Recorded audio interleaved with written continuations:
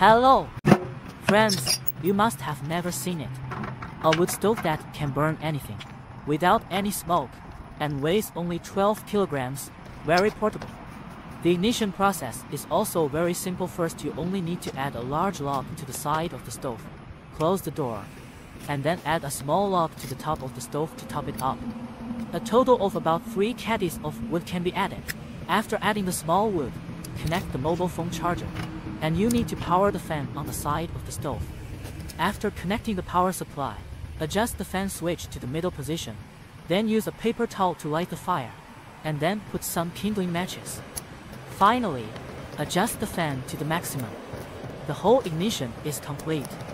Wait for about 10 seconds and the fire will burn up.